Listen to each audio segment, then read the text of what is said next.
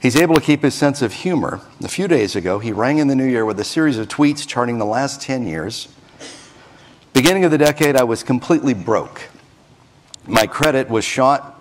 I was driving a 97 Camry without a door handle. My health was terrible. I was single.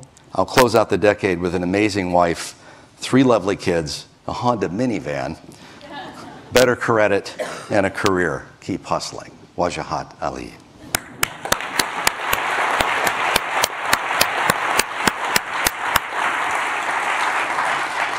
Welcome to our little Chobi Mela. For those who don't know, Chobi Mela is the first festival of photography in Asia, and it was created by Shahidul Alam, a singular force who has dedicated his life to the pursuit of truth.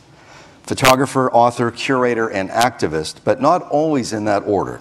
He gave a voice to those who could see but were not being heard, arming them with the language of photography, and empowering a generation of photographers to turn the camera on themselves and their culture for the world to see. There are those in this room who know you personally, those who know about you and your journey, and those who know of you. And all of us are happy to see you here today, because while you may not have been in this room, your presence and influence has been felt here for many years. Please welcome Shahidul Alam and Wajahat Ali.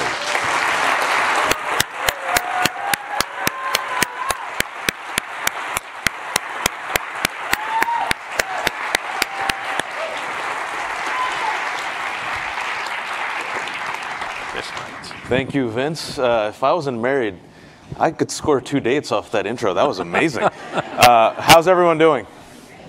Thank you for that overwhelmingly enthusiastic response. That was awesome. Lovely. Thank you to my people, the proletariat watching from the cafeteria and the spillover. Thank you to all those who are watching us on the YouTube. And thank you to Shahidul Alam, who has come here all the way from Dhaka, Bangladesh, to be with us today for the Storytellers Summit. Thank you, Shahidul. Good to be here. So Shahidul and I met 3 years ago in Dhaka when I was actually working with Facebook, Google, and the UN to help some young Bangladeshi change agents and artists. And I just reached out to you through our mutual friend Salma to be a judge to help mentor these kids. And you came by, we met, and this was before you were public enemy #1.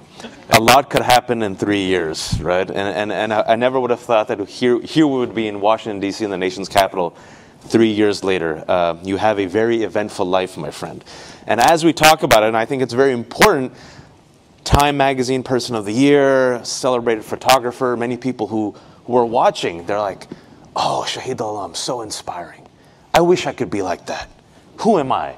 I'm just an average Jose or Joe. And I think the origin story of you superheroes is very important. And if I may, I want to begin with, we've talked before, and I always call you the accidental photographer. And this journey began with an accidental birth. Can you explain that? Okay, well, it was a candid moment. The picture is of my parents and my brother and my sister.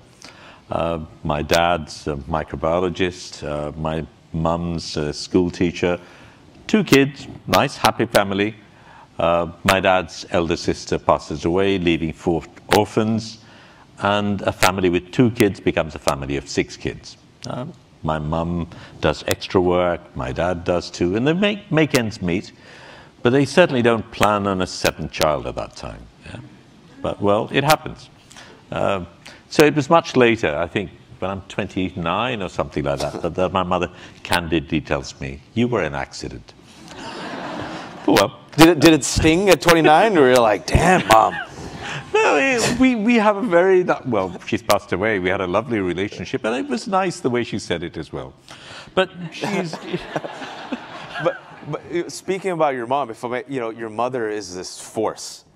4'2" and a dynamite. And we're going to talk about this not only as you as a photographer, as an artist, as an activist, but education runs deep, and it's almost like a genetic inheritance for you. Can you explain that? Yeah, well, my mother, she's in Kolkata. My dad wants an educated wife. Smart man. completely. But, you know, he's a microbiologist in the army, very eligible bachelor, lots of people want, you know, lots of applicants. But then he wants an educated wife, and my grandmother gives in. She's not really interested in the bride going to university.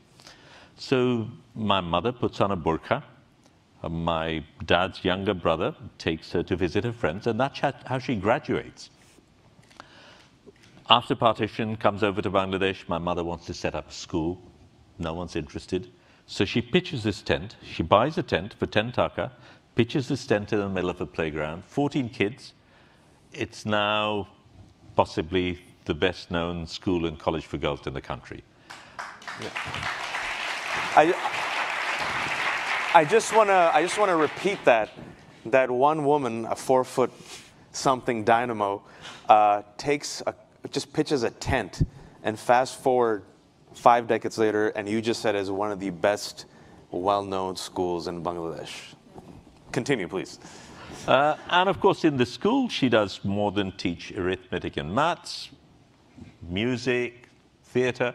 I was involved. That's my mother teaching me to play the harmonium. So all of that is part and parcel of what this is. But not everything was easy. But I'll come to that later. 3 women, very important in my life. My sister on the left, Renama, my partner in the middle, my mum on the right. Powerful personalities and didn't always go too well. But I'll pass on that for now. But important how they shaped you. I mean, completely, your muses throughout life. I continue to be. I mean, they're very important women, but men too, but other very important women. With Saidia, who, Renama, for instance, while I was in jail, she went every day to jail. No one could convince her. She said, I don't trust these guys. I want to be here. I want to make sure you're there.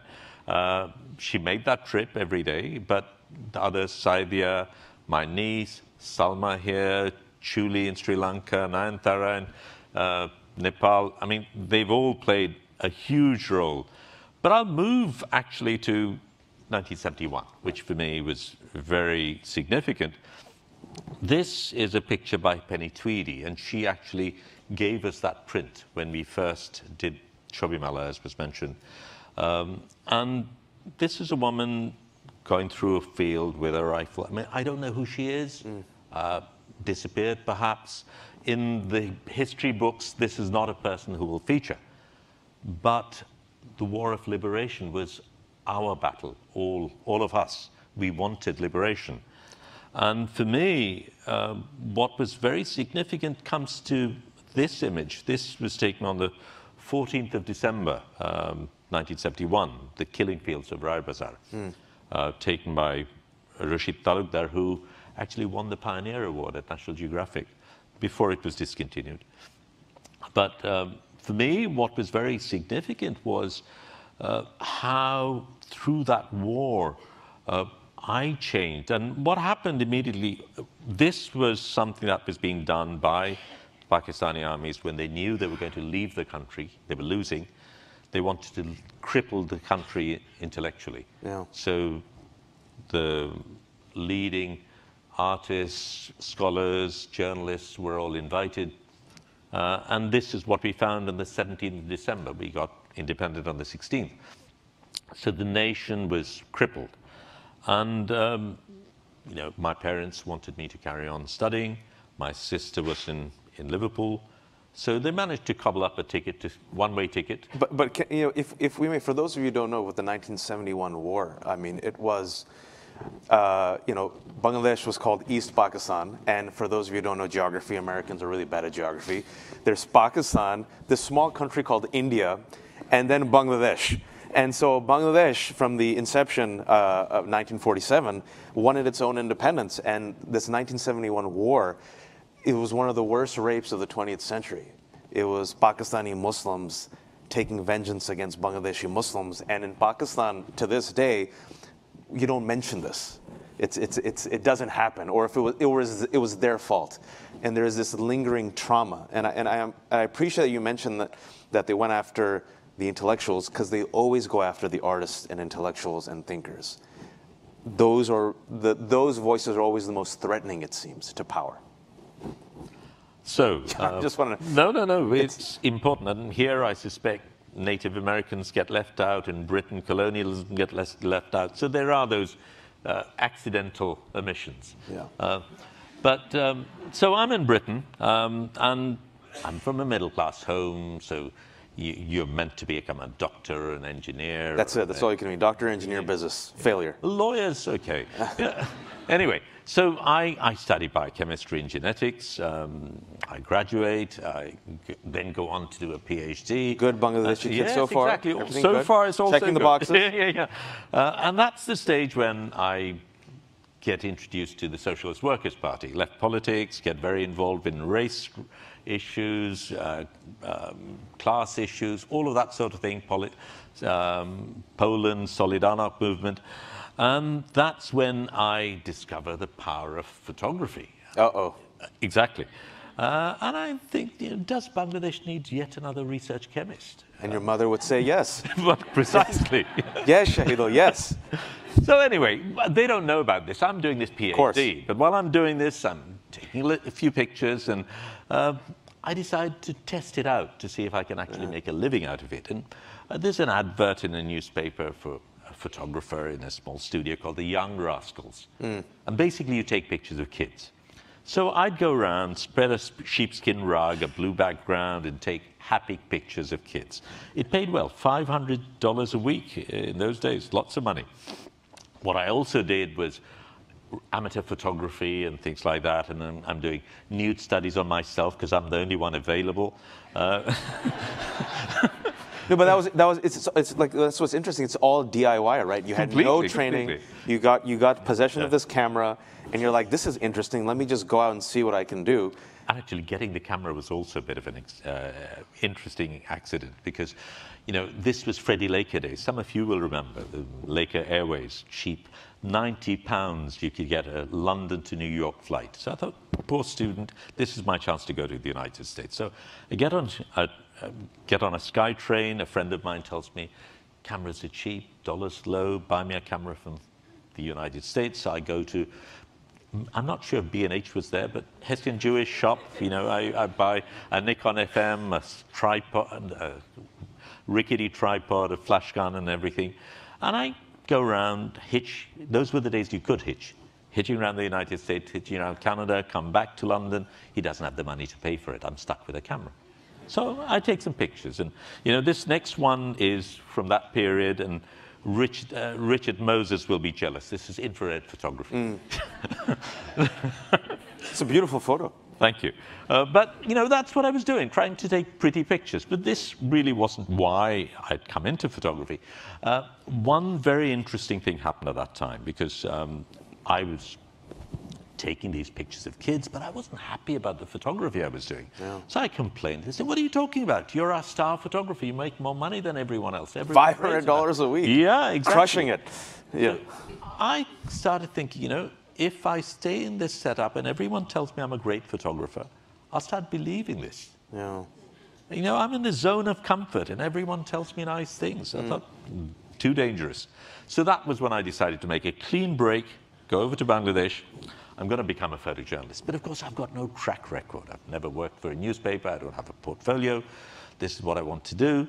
But, there was money to be made. And This, my friend, is truth to power. Absolutely. Yeah. This is the war on Christmas waged by Muslims. Yes. I took rats. I took pretty women. I took flowers. Whatever came. You had to pay the bills. Well, exactly. But something else was interesting. I decided to go back home and live with my parents. They're very important people in my life. I'd left home when I was 17. I came back as a 29-year-old. I wanted to know these people. And I knew it wasn't going to be easy. I'd lived independently for all these years. Go home. In my parents' house, middle-class home, there's home help. And this little boy, Mizan, he cleans what we call the drawing room where we watch television. Yeah. Except that he's not allowed to sit inside to watch TV with us. He sits outside that doorway.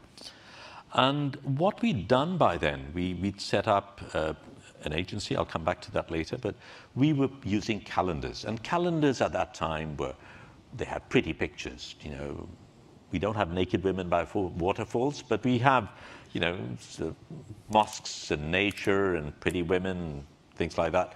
We decided to use our calendar for social messages. So this picture of Mizan watching television was printed in our calendar. I gave a copy to Mizan. I gave a copy to my mother. The following day, Mizan sat inside that room to watch TV with us. Yeah. Very powerful moment. And I think for people, just if you've ever gone to South Asia, the class divide is so immense that this is a revolutionary photo to have someone literally invade and enter that space. It shows you that all politics are personal and how you can actually change a mindset of your family with one single photograph. And this was my own family, very emancipated people. But so what I'm also doing, again, no one's hiring me to do photojournalism, but there's a general. I've left an independent nation. I've come back to find a general has taken over. So I'm in the streets taking pictures of the resistance. And the Street Azad was this is at the Shahid Minar. Later on, this young man was very important. On his back, it says, "Let democracy be freed." And on the 10th of November, 1987, he was killed by the police. This is at a campus. In fact, the university where my partner used to teach, where she set up the first department of anthropology.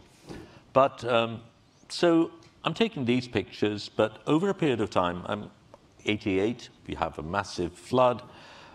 That's when I get commissioned.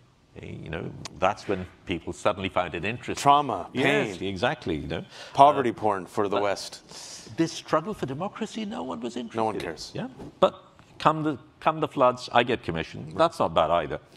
But while that's going on, there is this wedding, the wedding of the daughter of a powerful minister, taking place at a time when the nation is reeling under this devastating flood. Everyone's there. You know, the who's who of Bangladesh is there, but no one mentions a word. The minister is the owner of a very, very powerful newspaper. Everyone knows the rules. Interestingly, I tried to show this work. It was going to be shown on the 10th of November, 89, exactly 2 years to Nur Hussein's death. Alias Francaise, the sponsor, backs off. Bicentennial of French Revolution, 1989, but that doesn't seem to matter. So I don't have a sponsor, I don't have a space. We put the show up anyway. If you don't mind, can you go back to the previous photo? And then now just go back to the wedding. So I just want you to reflect on this because in Pakistan, in India, in Bangladesh, this is common. If you were to tell people this, they'd go, yeah, this happens all the time. Why do you think the juxtaposition of these two photos, which are so common and well known to everyone in Bangladesh, Pakistan, in India, is so dangerous to people? Well, everyone knows, but no one speaks. And I think that's where the difference is. And while those connections are what we make, we don't specify them as such. And here was I challenging a military general, challenging his minister, and talking about the reality at a time when the nation was reeling under those floods. But something else happened. These pictures, the flood pictures anyway, again, the West is interested in floods and disasters of all sorts. So this exhibit went to the side gallery in Newcastle and then to a show in Belfast. And I'm staying with Irish friends, Paddy and Deborah. They have a lovely 5-year-old daughter, Karina. And I'm back from the show. I'm putting some coins in the pocket. And she's standing at the doorway staring at me. I say, "What's the matter, Karina?" She goes, "You've got money?" "Yes, I've got money." But you're from Bangladesh. 5-year-old girl. 5-year-old girl. And it got me thinking about the sort of social, political, cultural environment within which a child grows, where she's incapable of seeing a Bangladeshi as anything other than an icon of poverty, because these are the pictures she's grown up with. And that has been our identity. So that's when I decided I would set up an agency so we could tell our own stories. And it's so powerful, right? Like when people hear us say that, they go, "Oh, you're always whining and complaining." But I'm looking at that frame to your left. What gets in the frame, what gets left out? And what gets left out is the narratives of 150 million people in Bangladesh, to the point where a 5-year-old girl, when she thinks of Bangladesh, she just thinks this. That's it. This is unimaginable. Well, there is the other side as well. We did manage to get the general down. And suddenly, the same gallery that had turned our show down because actually they'd said, it's photography, it's not art, so we can't show it. Yeah? But the same art gallery, once the general goes, accepts to show photography. And in 3.5 days, we had 400,000 people coming to see Wow. It was incredible. We had near riots at the entrance. And people were just being shoveled in. And it's, we had no money. It's cardboard, right? Yeah, looks like exactly. cardboard. Yeah, we just stuck Cardboard up those and pictures. tape. That's I love it. That's it. But, for us, it was still very powerful that photographs could have that engagement and that people were so hungry for those images. How was the response? Like, if you have 400,000 people literally coming just to see photos on cardboard, how did the people respond to the art? They were blown away because, you see, another very interesting thing happened at that time. The military general had censored, and initially the newspapers started redacting spaces, and then they decided they wouldn't publish. So that was very brave. With the military general, they decided they wouldn't publish. So the people were hungry. Right. They wanted to see, and we finally got the general down. So there was huge response, but what it also led to was an election. And for me, this image was very important because I felt that she, with her vote, was avenging Nur Hussein's death. But then, elections, we tend to think elections are all there is to democracy. Hope change. And I soon discovered otherwise. The campaign, this is Khaleda Zia, who later became prime minister. On her campaign trail, it's joyous, exuberant. This is Khaleda Zia after she gets elected. And, the relationship between her and the public sort of changes. But, of course, it's true for all of them. Again, we'd taken all these pictures. No one was interested. 29th of April, 1991, a cyclone. Suddenly, everyone's interested in pictures again. And the New York Times contacts us. We want those pictures. They even sent us sample pictures. We have them. And, we've just started a small agency, New York Times, big client. We don't really want to lose this, but we thought, we've got to say it. So we write to them to say, we got those pictures, but we don't think that's the story. So Nancy Lee, the deputy picture editor, to be fair to her, says, okay, tell us what the story is. And we did a full-page spread on the New York Times about farmers replanting seeds, fishermen going out, fixing their boats, people helping each other, and to the best of my knowledge, possibly the only photo spread of that time that didn't dwell on bodies. So that was important. But we felt, yes, it can be done. But we also thought of other things. While I was questioning what white Western photographers got me in doing, but I, as a male middle-class photographer, was also someone in power. If I'm photographing a woman who doesn't have a door to shut on my face, the control is with me, and she very rarely gets to decide what image it'll be.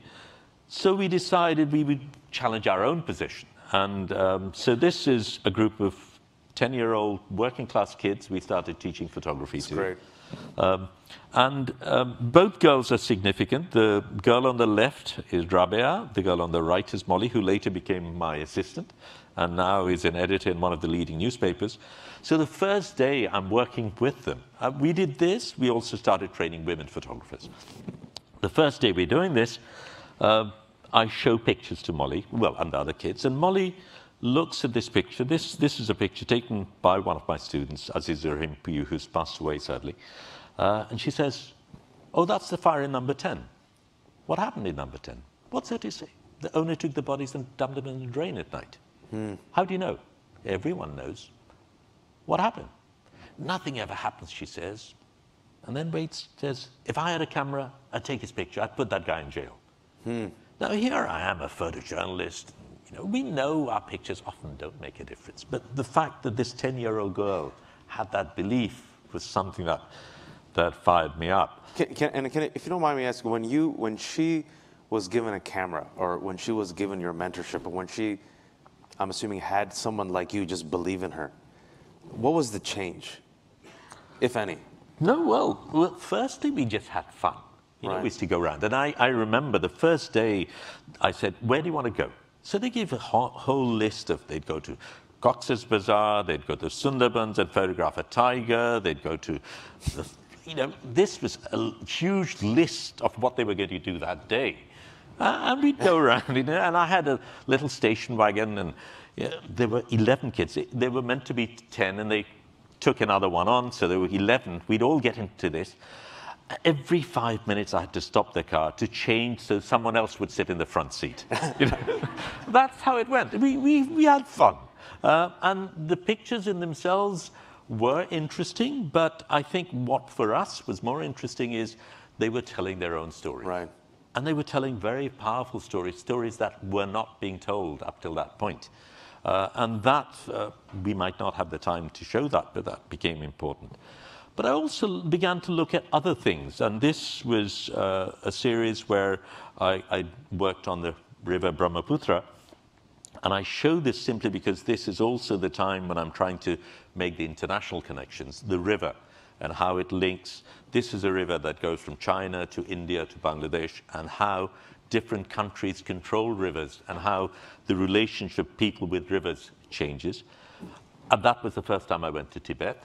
And then Wasfia Nazreen, who played a very important role in freeing me when I was arrested, was very involved with the Free Tibet movement. So she wanted us to show. You've now this is the step in your career where you're an international troublemaker. Well, getting there. But I'm a national troublemaker too, and so we have this show. I don't want to. Yeah, I'm not going to deny you that role, of course. So this is Professor Muzaffar Ahmed, who was the chairperson of Transparency International, who we invited to open our show. But a show in Tibet, Chinese government leans on our government, who leans on me, closes down our show.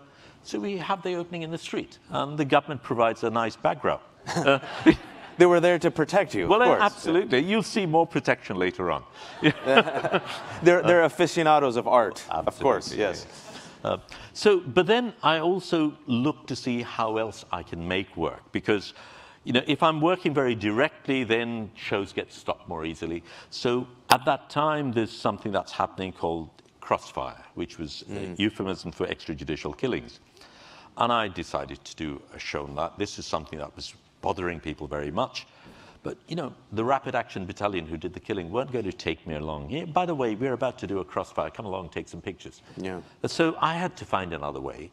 And I didn't want the show to get closed down. So what we did was a lot of research, and we created images which we felt were the last images that the dying person might have seen.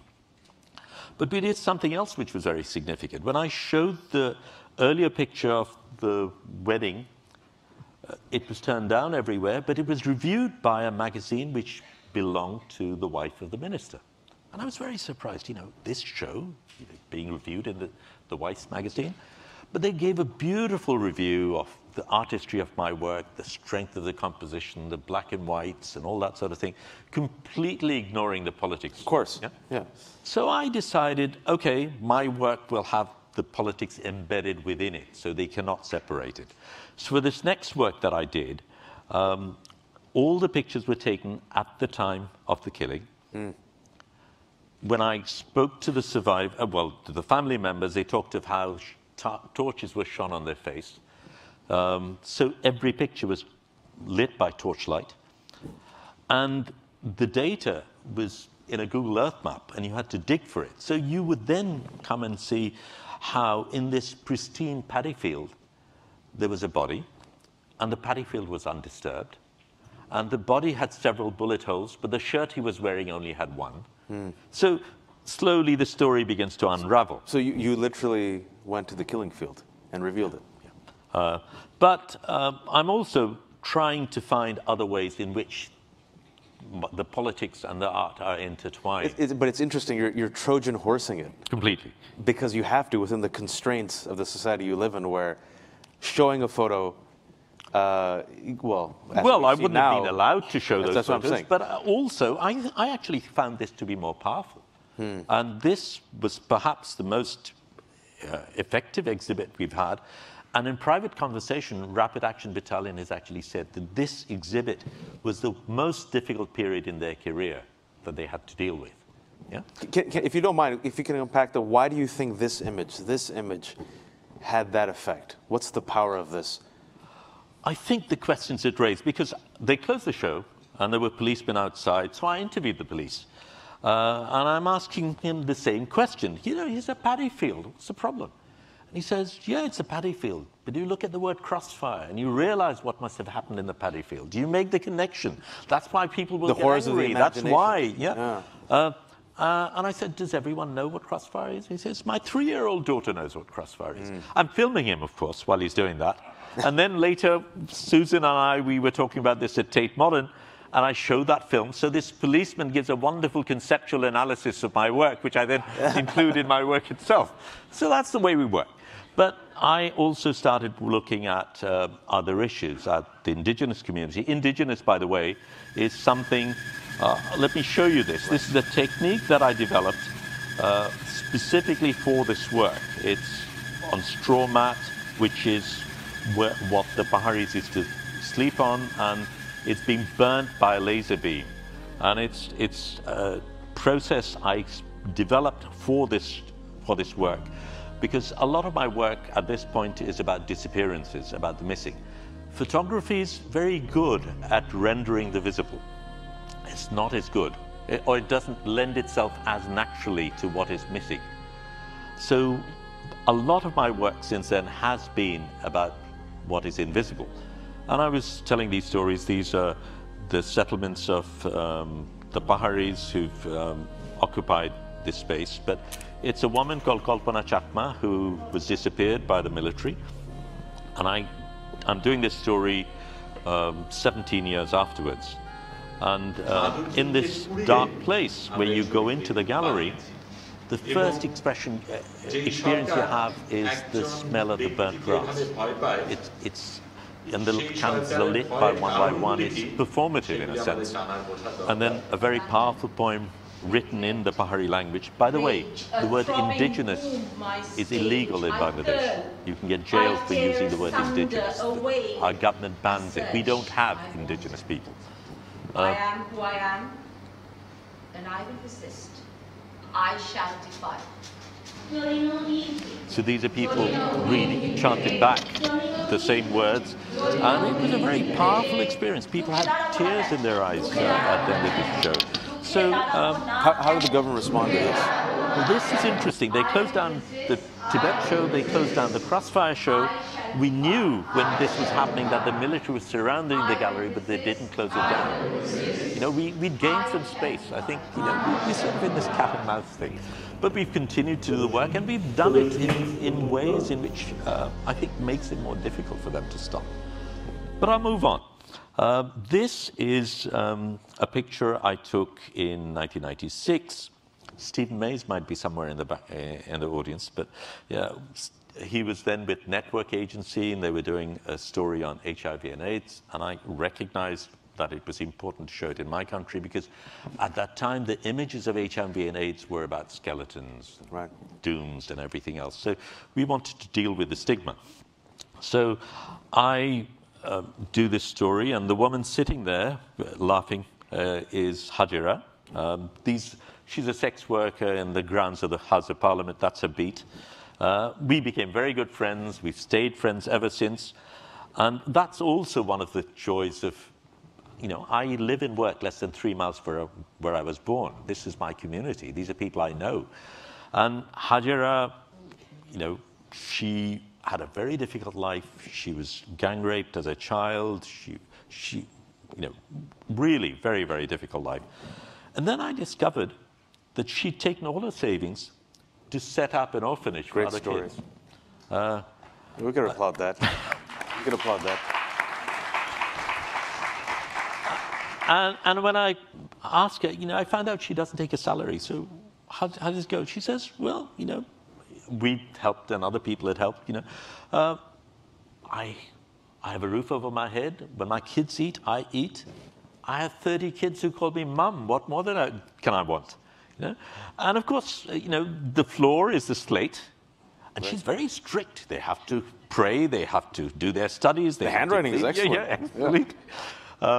So anyway, that's But that. I mean, it's so important, right? Because like, regardless of society, it's sex worker, stigma. Yeah. And then AIDS, especially in South Asia, you don't talk about it. And if whoever gets it, of course, is a sinner. And then you show this photo that this person who's a sex worker dealing with this is actually using their life to empower others. It's so radical and disruptive. And she's such a beautiful woman as well. What we also did with the Positive Lives work was that was the first time we showed gay people. They don't exist, right? Well, we have a health minister who said we can't have AIDS because we are a Muslim country. There you go. Anyway, so along with that, we're doing other things. And I'm showing my work, and I had my first show at the Goethe Institute. I invited all my friends, my clients, but also the janitor and the cleaner and everyone else I used to know. No one went to, none of them, none of the subaltern went to the show. The people. Yeah, exactly. Yeah. So why didn't you go? And they asked me a very pertinent question. Would they have let us in? There is no rule that prevents them from going in, but I suspect that another doorman of the same social class would have stopped them from going in, thinking that was his job to do. So I thought, okay, if they can't come to my show, the show must go to them. So in Chobi Mela, we've got things like this. We've done shows on boats. We've done shows on camels. Your public exhibit. Exactly. If the people won't go to the gallery will go to the people. I just wish we could just stay on this for a second, because we need this in America. Right? Who can afford some of these tickets? Yeah. And it's not that we don't have an appetite for it. We do. The proletariat and the commoner would love to see beautiful art, if only they were sometimes allowed in or could pay the price of admission. Just saying. Continue.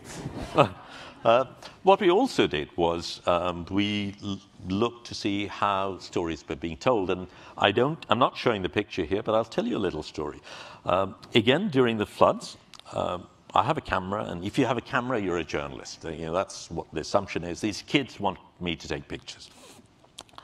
So it's nice light. There's a large open window, Rembrandt-like soft light coming in. I stand the kids by there. They're standing up at attention, posing away. And I take the picture, and I realize that there's a kid in the middle who's blind. I thought, this blind boy, why is it so important for him to be photographed? And I've thought about it a lot. I mean, essentially, in mainstream media, in media generally, the people who matter are the stakeholders. And that happens to be the punter who pays, buys the newspaper or whatever, the shareholder, and advertisers. No one else matters. And certainly the rural poor in a country like Bangladesh does not matter. So that story never gets told. So what we started doing was to give the iPod Touch. This is 2011. We worked with World Press Photo. We set up a partnership, and we started training journalists in the village to tell stories, multimedia stories from the village, which went directly to mainstream media. Actually, it didn't go to mainstream media, at least not in Bangladesh. They weren't prepared to pay for it. There had to be an economic model. It didn't work. But Deutsche Welle does publish it, and we put it online. And there are about 1,500 stories from rural Bangladesh. And where they, for once, are the protagonists of the narrative. It's their story. Yeah. And I think, just quick aside, the story you just said was so powerful about the blind kid who knew. Like, even though he can't see, he wants to be in the frame. Well, and he wants to be represented also. Well, there is a bigger point. For me, why was it important? I think that rural poor child will only exist as a statistic when it comes to the media. When it's large numbers or things like that, you and I will be individuals. They will not. But if a photograph is taken, that's the time when that person exists as an individual. And my idea that through a photograph I could transform a statistic into a person, a human, very powerful narrative. Yeah, absolutely. But of course, we used our work for other ways as well. I mean, we were very much about social justice, about human rights. And when one of the many attacks on Gaza took place, we held a show to raise money to send to the Palestinians. So we were doing all those sort of things. There was the agency. We also set up the school, which became a very important school at a later stage. This picture is of Professor Yunus at the award ceremony. And you'll notice the girl on the right, that's Rabea, who you saw much earlier looking at the contact sheet many years ago. Yeah. And the school did very well. Right. For me, what was very important is, when I started the school, I was the only local teacher. And I would arm twist my friends, very generous, to come and sleep on my floor and teach. And they did. Robert is there, and many other people have been teachers there. But what for me is very important today is out of our 26 teachers, 24 are former students. It's organic. They are the ones who set up this school. And they argue with me all the time. It's one of the pipelines we should employ everywhere. So let me just student to teacher. Well, exactly, and very fine students and teachers as well. This is by Taslima Akhtar. Many of you will know this image, quite well known. And this is by Assad for some unknown magazine. But they're getting up and coming magazine. Yes, it'll get there. Independent. Watch out for it. Buy shares. It has a future. And this was done by your former student? Yep. And Taslima is now a teacher. So both of these pictures are... I just think that's so powerful. A former student, a young girl in Bangladesh who no one would invest in. You gave her a camera, you gave her a little bit of training, you just invested a little bit of your time and care into her. And you fast forward 2-3 decades, and she has a photo on the cover of one of the most prestigious magazines where photographers from around the world would die for a cover photo. Completely. That's thanks to you. Thanks to us, a lot of people there. But I should also mention the picture of Professor Muzaffar with the police at the back. That was taken by Andrew Biraj, again, a former student who was with Reuters afterwards. But anyway, so let's move on. So this is the backdrop. This is an amazing action shot, my friend. This is your Facebook profile photo. Well, there you are. There's Moinuddin, who took this picture, and so these are what's been happening, and you're in the thick of things. By now, I'm actually being able to make a living as a photojournalist. Right. Before I wasn't. So, but while this is happening, there are other things that are going on, and this is powerful. These are the scratch marks on the soot of a garment factory as people are trying to flee the fire. Yeah, this is Tazreen fashion. What was the response to this photo in Bangladesh? In Bangladesh, it didn't get used very much because mainstream media, it's too abstract and things like that. It got used in my own story, and there it had a very powerful response, but it didn't get used by mainstream media. But we had other ways of dealing with it. So part of the story was of the carcass. Of the same time when I took this picture, I took a picture, panorama of the carcass of the factory. What happens in garment factories, I mean, the fashion industry uses garments. So we decided we'd use their space to show the work. So this is a billboard we set up outside the building, which is the Owners Association of the Garment Factories. And what we did was we actually smuggled in audio tracks of the wailing of the people. Oof. Played it in the middle of the building. People came out, hearing this sound. We had a performance outside, and there's this. So they don't know what the heck's going on here, They've just run away from this wailing to come up to this. And I do need to tell you, you might have had the impression when I'm saying all this that our government isn't receptive to the arts. They gave us a backdrop earlier on. When we had this show, they received us.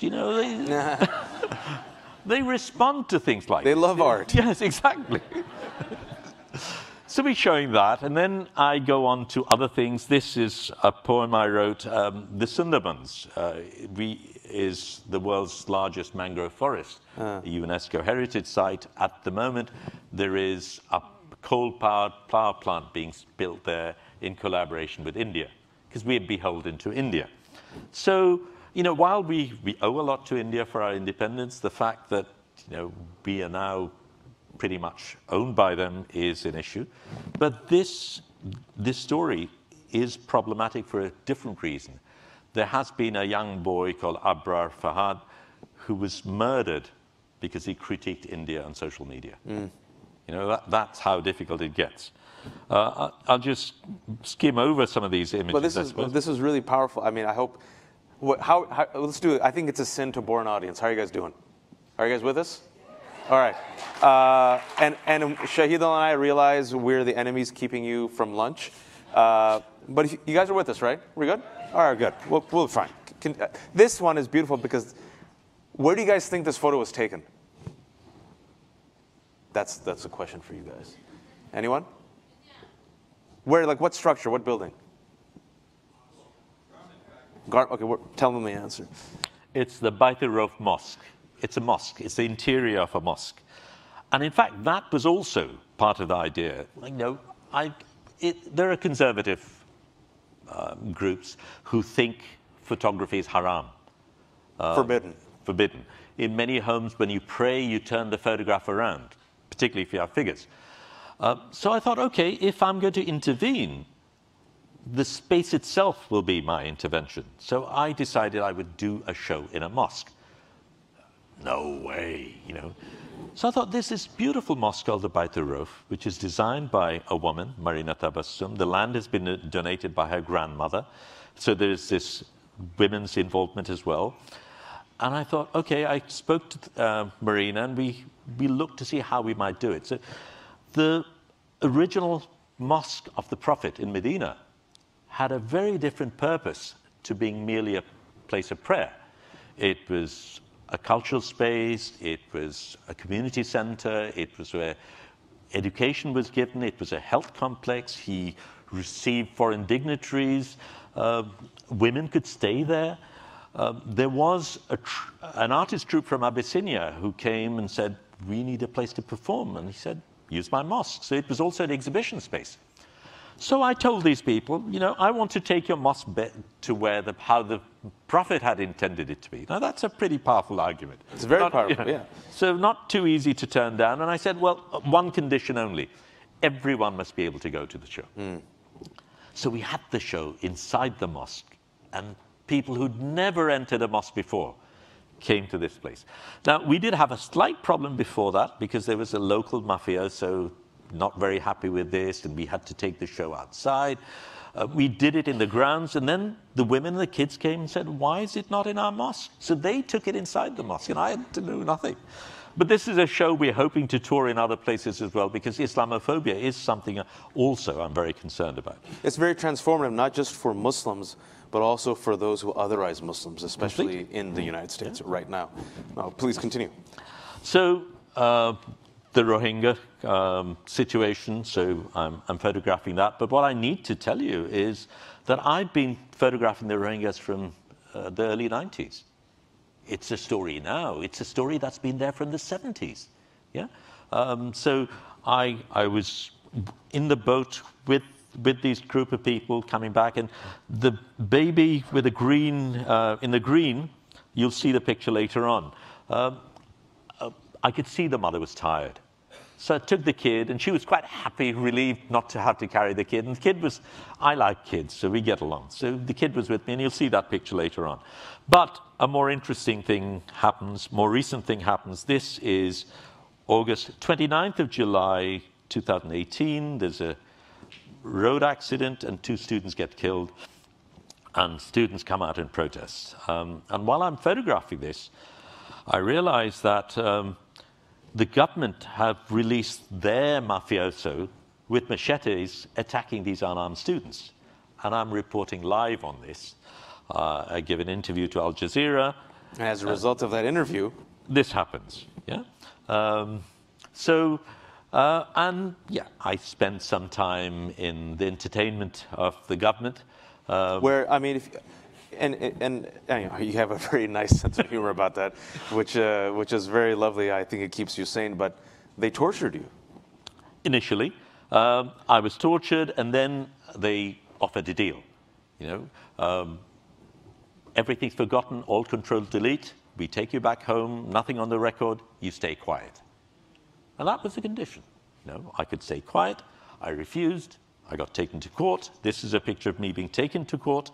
I spoke out in court, then I got put to remand. I spent 6 days in remand. I go to jail. I spent time in jail. But while I was there, so many people across the globe, and I see many people here, but in Bangladesh, where it's so much more risky to do that, people took incredible risks to campaign for my release. And it was really unbelievable. And for me, being in prison, it meant a lot, not only to me, but also to my fellow prisoners. Right. Because they recognized that this was a people's struggle against a repressive regime. So I'll just show this picture. This was also taken by someone I've mentored, and that's the same kid, taken during the Rohingya period. So this was part of the campaign going on.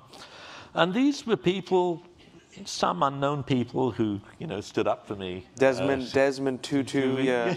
Heard about him, up-and-comer. But in fact, I say that in jest, but all these people came out. It was a multicultural alliance that came out to help you. And many of your peers here who were just outraged by the fact that you, who have done so much for art, for your community, for education, simply for trying to tell the truth, were arrested and tortured. And you were the Time magazine, one of the Time magazine's 2018 People of the Year, rightfully so. And so it's the least that the rest of us could do. And that's the power of an artist, and that's the power of a storyteller, that the story eventually escapes. It can't be contained.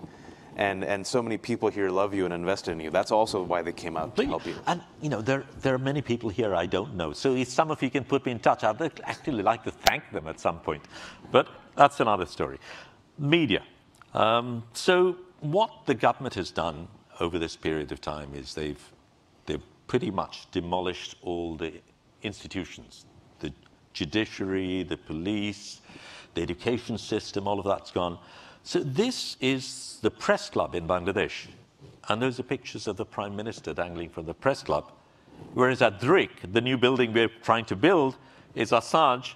And I should bring it home. I mean, dissent is not appreciated wherever you go. So it's not... So we also have our own version of access journalism. Absolutely, absolutely. But I was then going to... While I'm in jail... my sister and my partner, they come up and you can't talk. There's so much noise in there. It's very difficult to converse. So they have a little sign saying, do you want to do a show at Rubin? Yeah, well, why not? So anyway, and that decision was made while I was in jail. Later on, we were able to work on it. But even in jail, you're a troublemaker, sir. Well, exactly. You stay faithful to yourself. You're loyal. You're consistent. Thank you. So, but one of the things we did was, of course, I've been photographing the invisible, but now I don't even have a camera. And that makes photography a little bit more difficult. So what I did was I started working with my niece, Sophia, who's an architect and an artist. And we thought rather than work with Google Earth maps and things like that, we'd work from memory. The memory is a perfectly valid source. So I spoke to her, and she started making 3D models based on my period in jail. And this one is of me feeding the sparrows from my jail cell. So this is in the Rubin show right now, a little model. But one of the things that's happening now is because of the situation I'm in, I can no longer move around the way I did. So I've got to find other ways of producing work. I no longer have the mobility. I can't go around on a bicycle because it's too dangerous. I don't use a mobile phone. I have to constantly let people know where I am. So my normal way of working just is no longer valid. So I've developed other ways of working, and this is a story I'm now doing on survivors of torture. But it's using a small mobile studio, which I can take because it's not safe for them or for me. And we can find a small clandestine place where we can work, set up the studio, and I do these portraits. And I talk to them about the moment when they were in that situation. And it's painful, perhaps, but it is a space we try to go to. So this is work I'm doing now. This is the building where Dhrik and Pathshala are going to be. So my challenge now is succession. I want to hand over to this next generation. And we also have to live several more decades, so just table the retirement for now. Okay. But anyway, so this is the new Dhrik Pathshala building, which we will move into in March, hopefully. And I will end with an image which for me was very important. I mean, I was looking at the jail pictures and other things. Not that I'm recommending jail, but I actually had a very productive. Firstly, okay. Prison was very fruitful for your artistic career. But also, I used that time to its maximum. You know, I interviewed people every day, and it's not so difficult. You know, people have time. Yeah. You don't need to make appointments. You know where they live. Yeah. So I could go and do appointments, which I did. I did all these interviews and whatever. The prisoners took such good care of me. Right. And there was one instance where I was put in a special place where ordinary prisoners weren't allowed to go. They sneaked into my room, took away my mosquito net, repaired it, washed it, put it back in, because they didn't want me to get bitten by mosquitoes. You know? And all sorts, at every level, the things that they did. But for me, the most important one, I showed you the picture of the river earlier. That was deliberate, because this is a mural that my fellow prisoners have painted for me inside prison. It's there now. It's amazing. Yeah? It's a testament to your, not just your creativity and your artistry, but your spirit. It's the generosity of your spirit which has touched the prisoners, which has touched students, which has disrupted and angered the right people. And we've run out of time, but entertain me for 2 minutes if you can. Because, you know, Shahidul kind of glanced over his life right now. He goes, I just I can't ride my bike anymore. It's okay, and I get stuff done. But we were talking yesterday at Pete's Coffee, this very elite establishment. And I was asking him, tell me about the impact and the cost.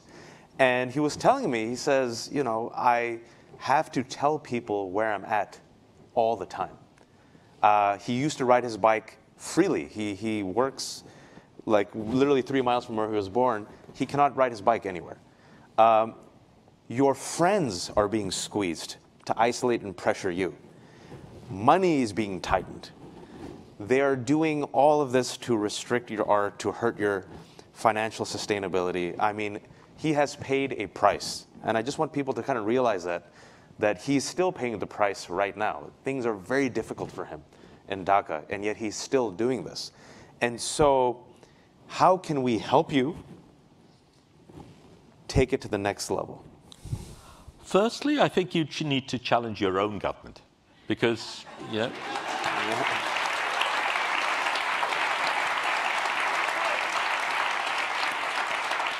and I'm not merely talking about the political situation. The reason these things happen is because it's made to happen. So, there are countries that talk about human rights and democracy, yet we've had a government that stole an election. We've had what's happened to me. What's happened to me is minor compared to what happens to many others. Yet, as far as the international community is concerned, it's business as usual. Right. Because they would much rather work with a pliant dictator than with some messy democracy. And as long as my government is prepared to deal with the Rohingya issue and deal with the war on terror and, deal with your agenda, a few human rights abuses is okay. We don't really mind that. And I think those tough questions need to be asked here. That's one. The other is I am interested in the people. I'm one person. There are so many people back there who are working incredibly hard. And I think we need to find ways in which we strengthen these institutions so that they can be robust and they can withstand. Because one of the things I'm often asked is, okay, this government, the other government is much better either. Why should we choose the other one? It's the wrong question. Because given impunity, Gabriel would be corrupt. And I think we have a system where people can get away with anything. And while that is the case, while there is no accountability, while there's no transparency, you will always have repression and corruption. And I think what has to change is not the people necessarily, but the system. And that we need to work together at. Well, since he's not going to do it, you can also help him by buying his book, The Tide Will Turn, which has the story and the photos. And also talk to Salma, who's right here, because he has a brilliant idea to take that photographic exhibit that he showed you about how he disrupted the mosque and tour it. with other faith communities in New York. And to put a final button on it and to take us to lunch, you had an accidental birth, you were an accidental photographer, and what people might not know is you were accidentally named, because your name at birth was not Shahidul. End on that story. Okay. Well, my father's Professor Mansour, quite a famous man. I didn't know this. We have a library back home, and I'm digging through that, and I come up with Mansour's Media, which is named after my dad. But, he forgot to mention that. Anyway, so and my mum's quite well known too. My brother and I, we decided we didn't really want to be known as the children of famous parents. We wanted an identity for ourselves. So we went to our parents and said, we want to change our names. Why? And we gave them this argument. They thought it was a reasonable argument. So I was given the name Shahidul Alam, which actually the way it's spelt at that time was a witness of the world. At some point it became martyr of the world. So I'm not sure quite where I stand right now. Witness. Let's stick with witness. And actually, there is a reference in Egyptian mythology about linkages between witness and martyr. But that's another story. Give it up to Shahidul Alam, witness of the world. Thank you. Thank you very much. You did fantastic. Thank you. You're the one. Oh. I should take a picture. I should take a picture of this. Hey, thank you. Don't go away. I'm going to take a picture of you. Well, it won't be a selfie. Can you guys just kind of... No, I'm going to do this pun.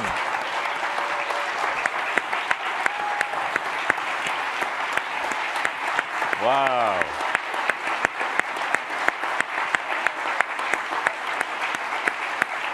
And Vince too. Thank you, buddy. Take care. And now lunch. Well done. Thank you, everyone. A reminder, cameras can be cleaned. Your badge is good for admission to the museum.